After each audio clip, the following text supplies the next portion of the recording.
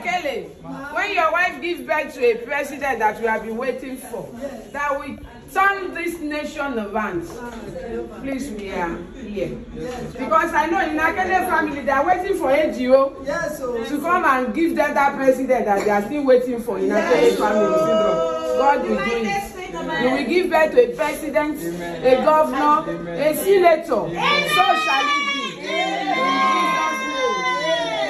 And make sure, Mr. Akele, you give your ATM to AGO and the PIN number. Together you are one. Congratulations. Thank you, ma'am. Thank you. Thank you.